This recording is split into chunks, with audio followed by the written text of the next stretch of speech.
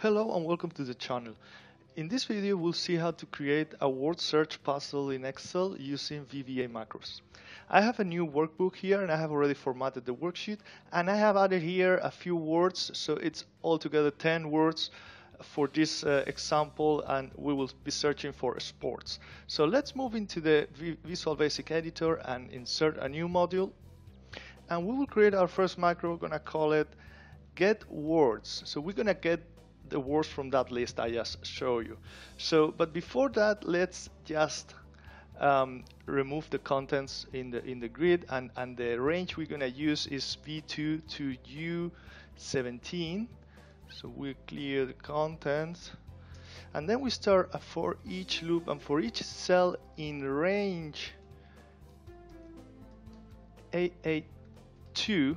So that's exactly here where the first word starts. Current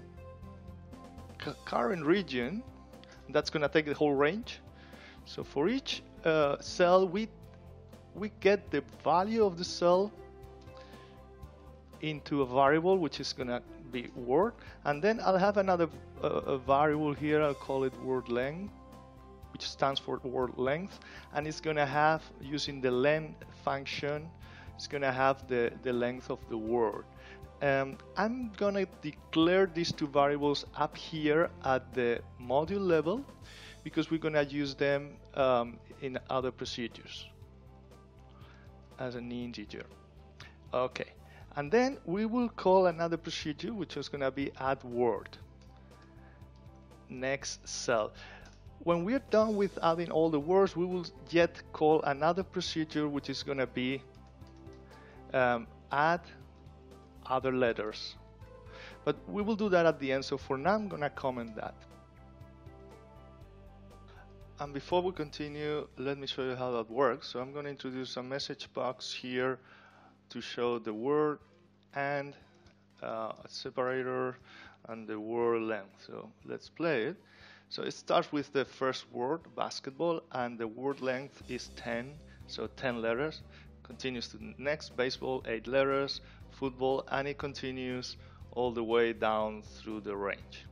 Okay, so I'm going to remove that. That was only for explanation purposes, and comment this. And now sub add word.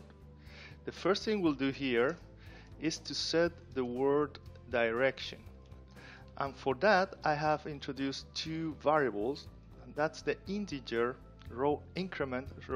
Stands for row increment. Is the integer of a random number between -1 and 1 and +1. So there are three options: -1, 0, and +1. And exactly the same for column increment. Let me add here the randomize function, and we are gonna put this in a loop because we cannot have the situation where both row increment and column increment are 0. So loop until row increment is different than 0 and column increment is different than 0. Okay, so that means if row increment is, let's say, +1 and column increment is 0, the word is gonna be placed in this direction. So row is going to increment by 1, column is not going to increment. Now we start a loop to check the word placement. So do loop randomize. We're going to place the words letter by letter. So the first letter will be in row start and row column. So again, we set variables, random variables here, and row start will be a value between 2 and 17 for the rows. That's the range here, and the same for column start. It will be an integer of a random number between in this case 2 and 22, so that's why we use 20. And now if cells row start call start is empty, then we can check if the word can be placed um, depending on the word length and the direction that we've chosen earlier. So that's if the row start plus word length times the row increment is greater than 1 and lower than 18, and the call start plus, again the same, the word length times the call increment is greater than 1 and lower than 22, then we're gonna set two new variables for row start that we will use in the next procedure, and we're gonna call here check add word procedure. That procedure will give us a variable, a Boolean variable, which will be true or false. It will be true if we can place the word. So if can add word, we're gonna call it can add word, is true, then we will finally place the word, and we will call yet another procedure to add the letters of that word, add word letters, and exit the do loop. And if otherwise, if the can add word is false, then we will loop and we will choose again random values and go through the whole process again. So let me end the if statement here and yet the other if statement and close the loop.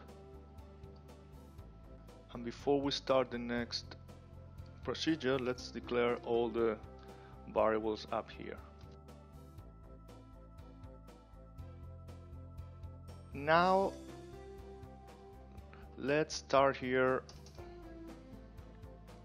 sub check add word, and we will have here a loop from 1 to word length, and this is gonna check if cells I row I column is empty or the value is exactly the letter in the word, so the same letter in our word e comma 1 using the mid function, then we can continue looping. We will increment I row by the row increment, and we will increment I call by the column increment. But else, then we will set can add word equals false, which is false by default because a Boolean variable is false by default, but we make sure that way that it's false and we exit the sub and if.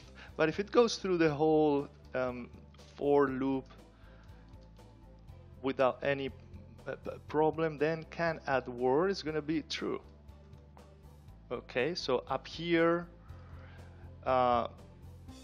it will be true, and it will call the next procedure, and we're gonna add that here. So the sub add word letters is gonna again loop from 1 to the word length, and is going to say cells row start comma call start value is gonna be using the mid function again, the middle of the word in letter I and one single letter. Okay, and then we're gonna increment row start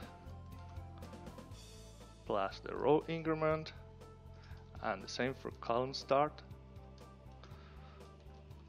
plus the call increment, and in this way it's gonna add all the letters to the range.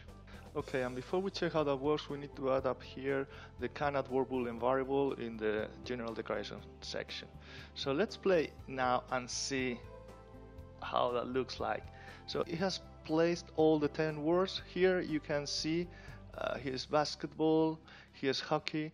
So in a random location, if we play it again, we can see it has done the same in different locations and making sure that they fit into the range. So now the last thing we want to do is to add other letters. Okay, so I'm gonna uncomment this here and let's go down, and that will be the last macro.